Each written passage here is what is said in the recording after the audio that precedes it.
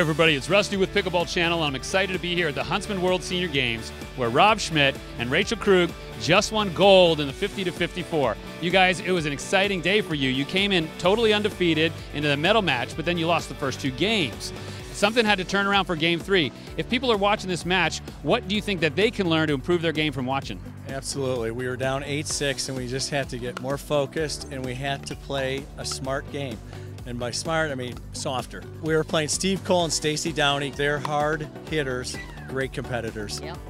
We slowed it down a little bit and had patience and worked for the shot a little bit more. And then you guys also, there was a little bit of drama in that third match. You went down. What do you think when your partner hits the ground? Hopefully that she'll get back up.